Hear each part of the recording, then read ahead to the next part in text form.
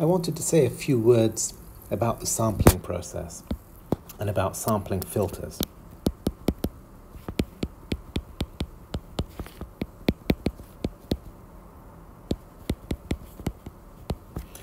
Now, to sample, we don't need a filter. All we need is an ideal switch. So here we'd have the sampling clock.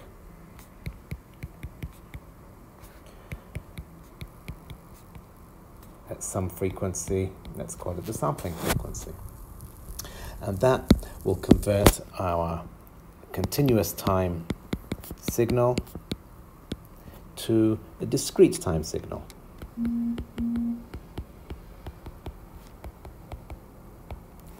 Now, in order to recover our signal again, we would need some type of filter. So this is where filtering becomes important. If we have a low-pass filter, then that will enable us to recover our original continuous time signal again. So this is our recovered signal. So let's call that recovered signal, which is continuous in time. And if it's an ideal filter, and if the Nyquist criteria is obeyed, then the recovered signal should be identical to the original signal. Now, in some cases, if our original signal is not band limited, or if its bandwidth is higher than it's higher than twice the sampling rate available.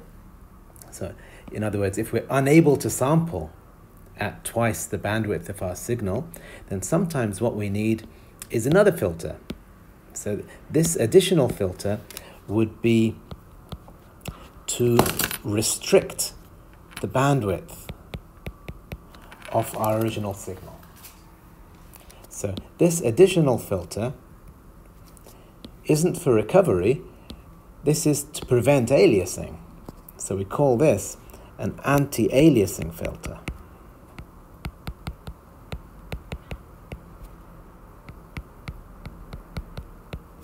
And just to set it apart from this filter, we use the word pre. So it's a pre-filter. It's a filter that comes before sampling, whereas this comes after sampling. So we call this a post-filter. And it's also an anti-aliasing filter in the sense that if there was aliasing, then it can be removed, or some part of the signal can be recovered as a result of this filter. And there's another video that talks about that specifically.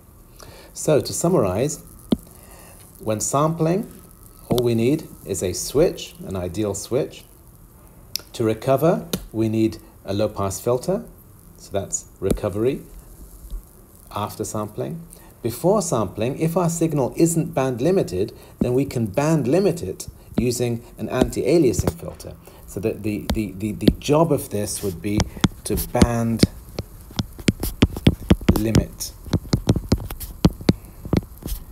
the signal, to make it fit within the range of frequencies permitted by the sampling rate. So whatever the sample rate is, the cutoff frequency for the low-pass filter should be half that, or it should be less than or equal to half. So the cutoff frequency should be less than or equal to the sampling rate divided by 2. That's another way of saying that the sample rate should be greater than or equal to the cutoff frequency times 2. But in practice, we don't do that. We do that if we're trying to set a sample rate. But in practice, if we have a fixed clock, if we have a fixed sample rate, then in order for this to be an anti-aliasing filter, then we set the cutoff frequency in such a way to make sure that aliasing doesn't happen. So I hope you found that helpful.